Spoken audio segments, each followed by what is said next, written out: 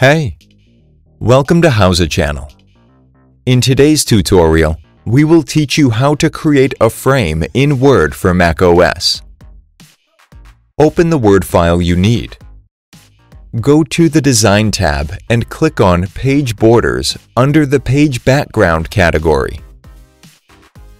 Go to the Page Border tab in the new window.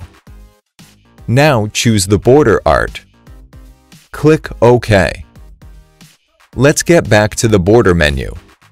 We'll set border art to none. Look for Preview. Click on the border icons to select what parts you want to have in your document. Click OK. Let's get back to the border menu again.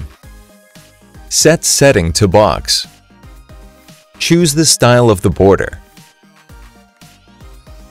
Select the color. Set the width. You can apply the border to the whole document, this section first page only, or this section all except first page. Click OK. Thanks for watching the video. Please like it and let us know if you use any of our tips and tricks. Subscribe to our channel. We upload new tutorials every day. See ya!